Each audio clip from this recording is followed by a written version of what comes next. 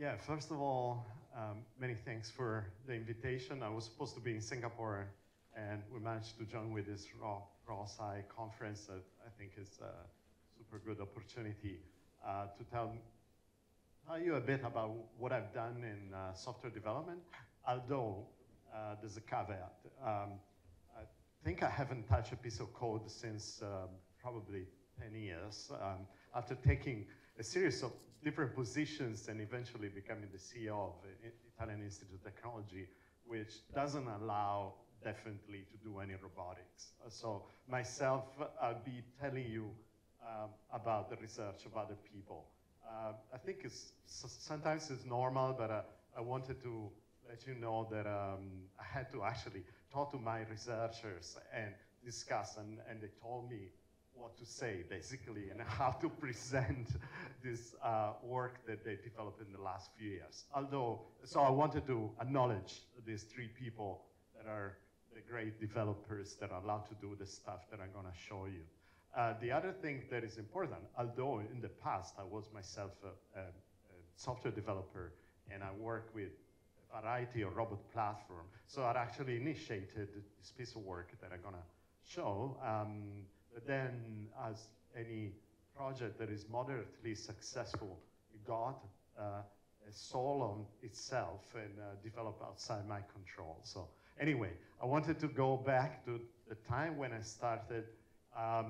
This was the reasoning we were having. It was at this specific time I was at MIT working with some of the students there, and we were wondering what to do, how to make sure we're not going to re-implement the inverse kinematics once, twice, 3 times, and forever. So, of course, writing software was a lot more difficult, I would say, at that time. I mean, our ambitions, I guess, were a bit lower. The inverse kinematics was, already quite of a challenge. And unfortunately, because there were a lot of students in the project, the single software tended to die very quickly. And so first time I actually arrived in the lab and I asked, okay, is there any platform that I can use? They said, oh, yeah, there are this bunch of executables, yeah, to figure out how to do anything with them. So me and another student sat there and decided to scrap the entire system and rewrite the code, and at that time we started thinking about componentization, and the operating system of choice was QNX. So if you remember QNX, you're lucky enough. It was quite cool because it allowed certain real-time features and computer-to-computer communication. And bear with me, with Pentium 3 800 megahertz. To do image processing required a lot of computers to be connected in a reasonably performing network. Anyway, this is to let you know where I started. So at that time there wasn't, we had different robots. There wasn't much of a sharing of software. These are the names of the robots popular in 2001. You may remember some of them. It was quite an interesting period. I remember also we had a workshop with, there was Morgan Quigley, there were the people developing the Microsoft Robotics Studio, a bunch of other people doing middlewares, and that was the moment where we're all playing with this concept of having components and reusing components and figuring out protocols to make the components talk to each other. So this is when we developed our own middleware. It was called Yet Another Robot Platform because it wasn't the first one, I must say. And we made it open source, mostly because after working with these people at MIT, I went back to Italy and I needed a way to collaborate with people. And the best possible choice was, okay, let's make it open source, have on a, whatever, SourceForge repository at that time, then it became GitHub, and have software that we can continue developing across the ocean. And I think it was a good experience, and it led eventually to the concept that for robotics you need something that didn't exist at the time. Our philosophy was, first of all, that one processor is never enough, because this is what I said, we needed many computers to work on or to make reasonable experiments with the robots that we had. Modularity, minimal interference, separation of the communication and the algorithms that are doing the computation. Wanted to stop suffering, because that was the feeling we had every time we started a new project on a new robot. We had to rewrite the software from scratch. And we managed, I think, to port the code on different platforms well enough that eventually it worked well. We also wanted to exploit the diversity in the following sense. Wanted to be able to run the same code on Windows or on Linux in such a way that we could reuse, for instance, on the robot that we had there, I needed a software for speech recognition that wasn't available on QNX for sure. There wasn't nothing running there. And so possibility of communication across different platforms was important. Eventually we ended up using the adaptive communication environment, ACE, a library to wrap most of the operating system primitives in such a way that we could port across the different architectures. Anyway, and this is exactly what it ended up being in at least the first implementation, but also the second one. I think nowadays people manage to get rid of the ACE, and they're using something else, but doesn't matter. The concept will remain, I think, partially the same.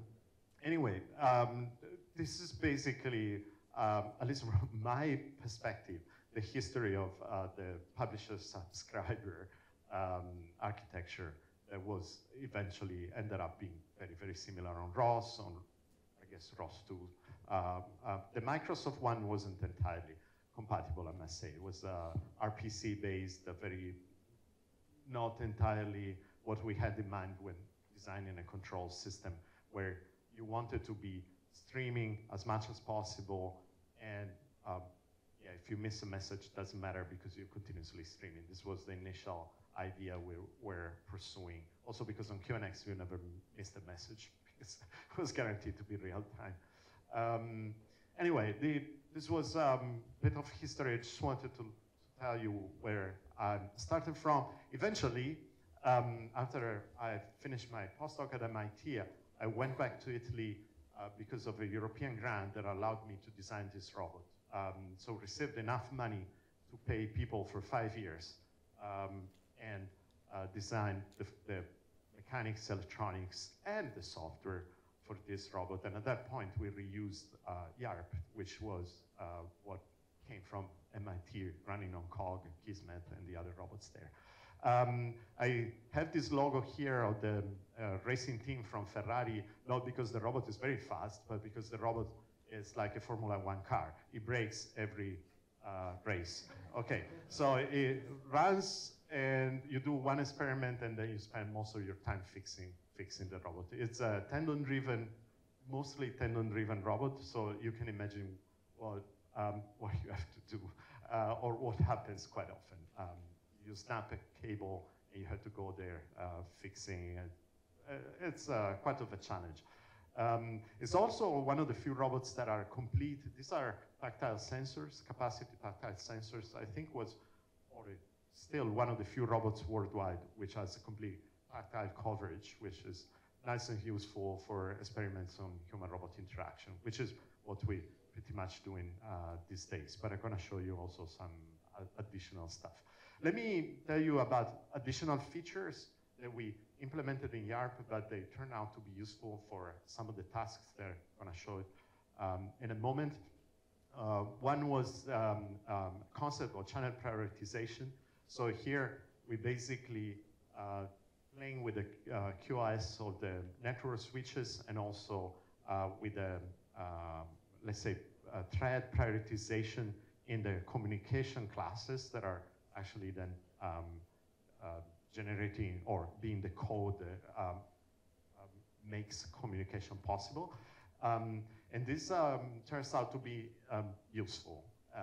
Also because, I mean, you can reduce the delay, but also you can make sure you have smaller jitter, and therefore your control system, you can tune better your control system. You have higher gains. I guess I don't have to tell you the story of basic controllers, but this is was I think an important feature to be able to control how we play with the communication channels at the low level. So having an interface where I can set all the parameters that are related to communication. The other thing that we've done, because of ROS actually, we developed our middleware, and then ROS was a great success. And we said, oh gosh, now what do? We overhauled the entire software base to something else. It was, by that time, million lines of code. We said maybe we have a plugin, and the plugin is actually a DLL, whereby all the carriers in the system are DLLs. So if I load the ROS DLL, I'm happily speaking the ROS protocol. So initially we tried to hack into the code and make our own protocols completely compatible with ROS, but it was seriously painful. With the concept of dynamic load libraries, it's a lot easier. You just develop the DLL and you plug it in, and it can happen dynamically at runtime. So what happens, in fact, that we have a carrier that is MJPEG. You know, these webcams that are everywhere worldwide. Yeah, you just connect and stream images, and you see the images. They be compressed in the whatever visualizable format.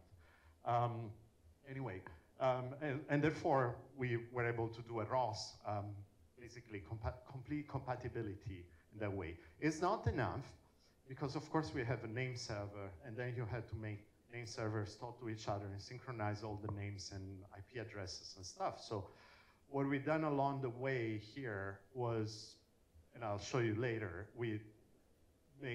more recently we took a different route, which is we've taken our main interface and made it completely ROS compatible. So the robot will be speaking ROS directly, which allows for, I'll show you in a moment.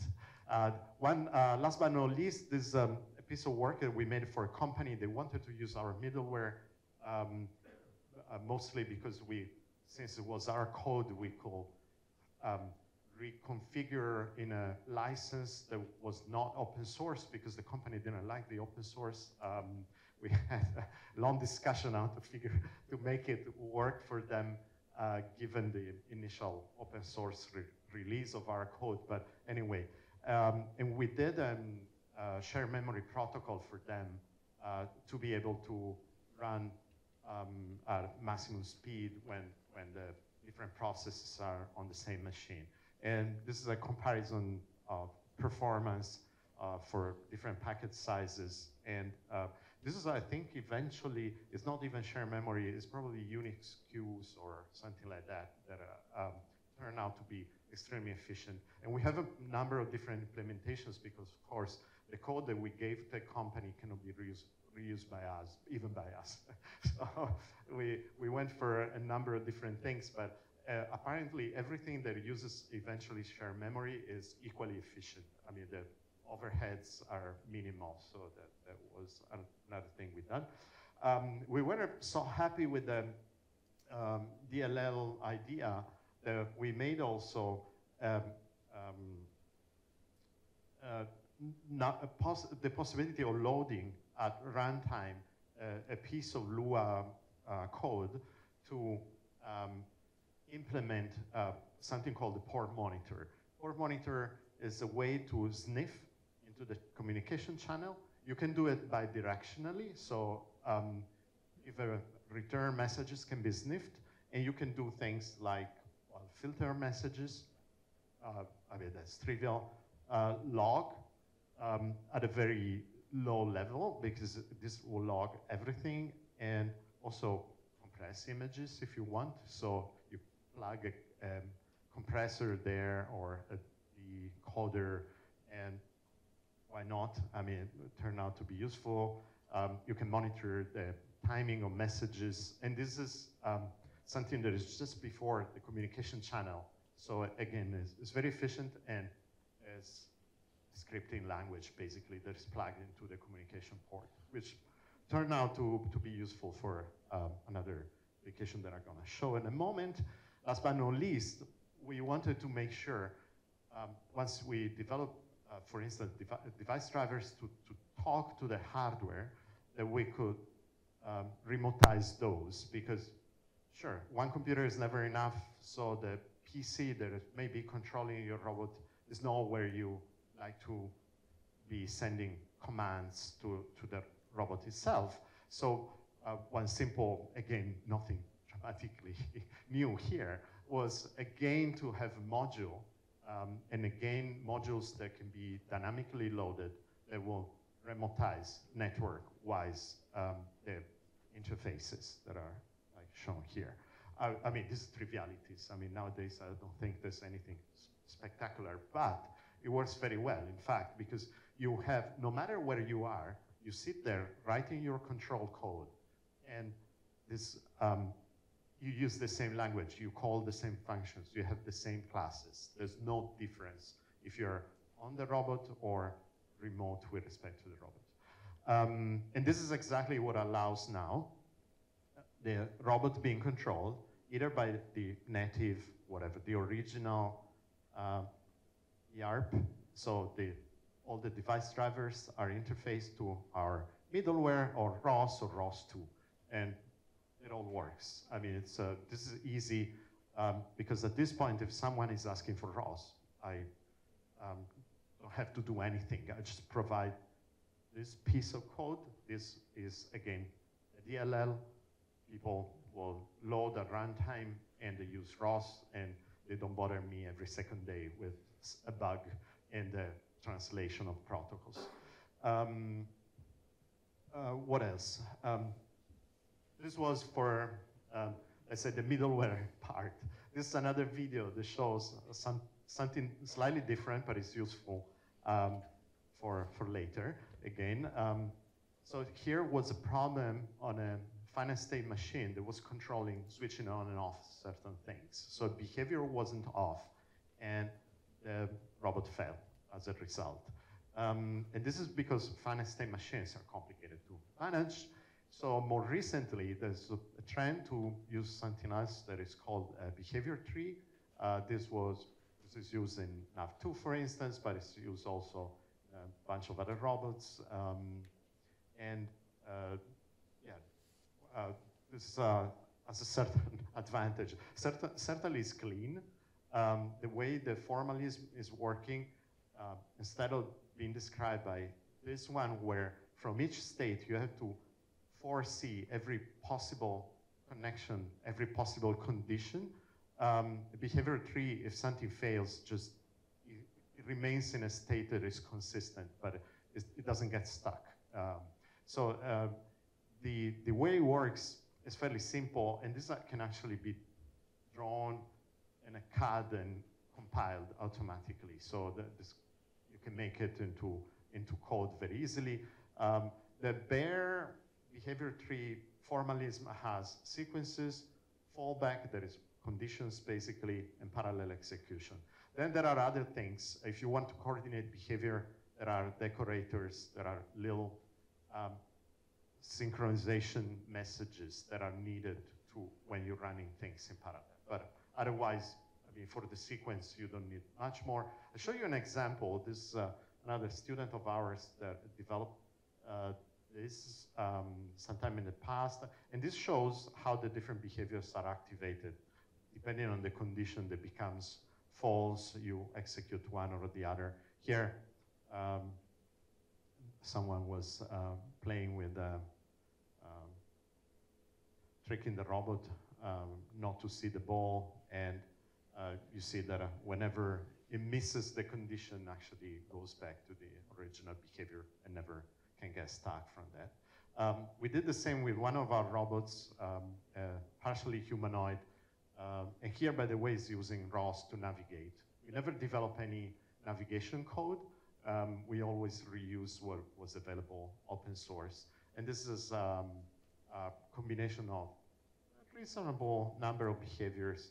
Send the robot across the room, recognize the person, talk to the person, talk, you know, between quotes, exchanges a few messages, and go for finding an object and grasping the object. Now, there's another level that has to be developed before we can go in more serious application. Again, if we just go too naively, we have a number of levels where you know, things may become complicated just because we start developing different behaviors. We don't think of how to organize them, and it may get confused. And again, we fall back into the final state machine type of thing. So what we wanted to do was to organize things, and in fact, what we have, although this is represented as a final state machine, can be implemented also as a behavior tree, but this is very, very simple. It's just to show, for instance, what it means to be grasping, first kinematics, move, and effector, pose, close hand, whatever. The behavior tree sits on top. It organizes the general behavior of the robot, and here, down here, for each primitive action, you actually have low-level implementation, so moving the joints, doing whatever is needed to be done. Also, we can monitor these channels of communication, and we can check that everything is going well. This is important if you deploy an application that is large enough, and there can be additional checks to be made just to make sure, I don't know, battery is okay, or the 5G is connected, and so forth. So in fact, we took all this stuff, put together, and in an application which is Robotic Museum Guide, which ran for 2 weeks in 2 real musea in Italy, the city of Turin.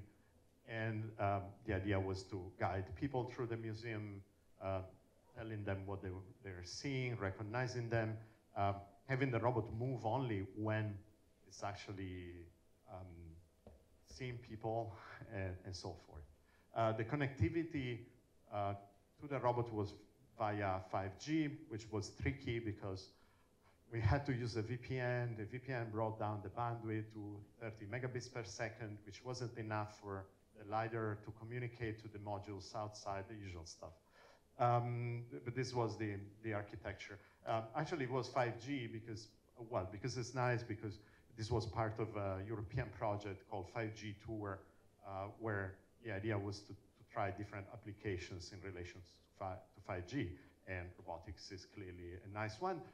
Although they didn't think that a robot may need to upload and not only download, and this bandwidth, as they call asymmetry, is not necessarily the best thing you want to see on a robot. This is the result. This is the advertisement version with nice music. The music was there at the museum, just to show you what was happening. The stuff on the shoulder, on the upper arm of the robot is actually the 5G modem, or the 5G cell phone, whatever. Yeah, this just to give you an idea. There's more videos. Just to summarize what I showed you here, the port monitors. So the ability to sniffing what the ports are doing were used actually here to monitor the overall behavior of the robot. The behavior tree is the general organization of the whole thing. There are multiple middleware, although I don't show here the whole diagram. The navigation is ROS. There are the modules. We also talking to the via Google API to a speech recognition online, I mean, in the cloud, just to have that functionality available.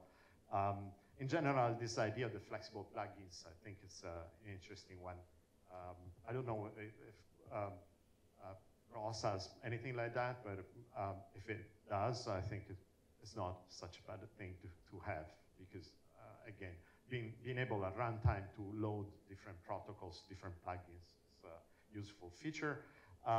Since I don't have that much time, I'll go to just one little more complicated example. Here, we went through also a bunch of systems to develop the low-level code of the robot automatically. So we're using Simulink and the MATLAB software to automatically generate all the firmware for the microcontroller-based cards that move the robot. Here I'm showing this because it's probably the most complicated experiment that we put together is the teleoperation system. We were, in this case, running a humanoid walking in a museum in Venice while the person controlling the robot was sitting in Genoa, so some 500 kilometers distance, and seeing feedback, visual but also tactile, and force feedback through exoskeleton and number sensors and whatever, a sensorized suit the person is using remotely. So this is showing complicated enough behavior where all that what I presented plus the low level being put together, designed in a reasonably reusable way and modularized way. The last piece using Simulink I think is nice and important because allows for you know, it's automatic code generation. It's very safe to design the controllers and just compile and plug them in. Okay, that's it. Hope you enjoyed the presentation. If there's any question, I'd be happy to take them.